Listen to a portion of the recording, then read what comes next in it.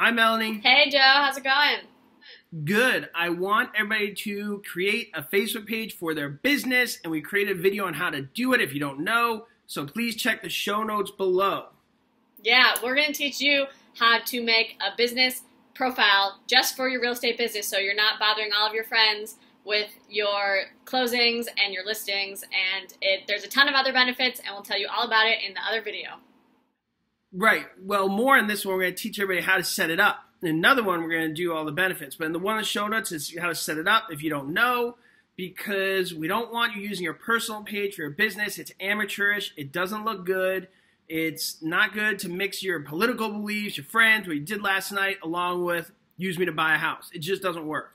And there's also attributes, but it starts with setting it up. So go to the show notes below, and we will see you there. Right? See you there, yeah.